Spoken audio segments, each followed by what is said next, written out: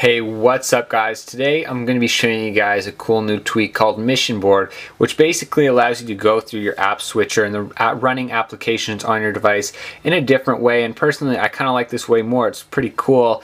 Now I'll show you what it is first, then I'll show you how to get it and how to use it. So I have mine set up so that once I pull from the bottom, these are my running applications, alright? So let's just open up a couple more, like calculator, weather, and we'll open up iMessage, for example.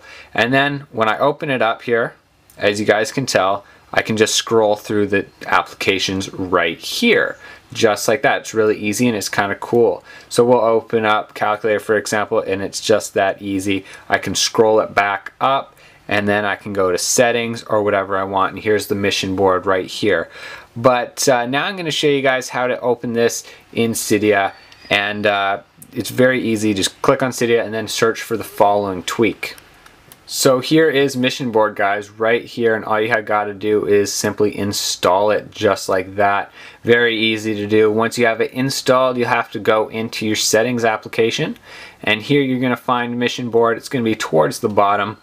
And then you're going to simply go activation methods, and here you can set it up however you like. Personally, I don't like it set up as the double home button, because when you double tap the home button, your app switcher also comes up. But there is a tweak in Cydia to get rid of your app switcher if you just want to use this.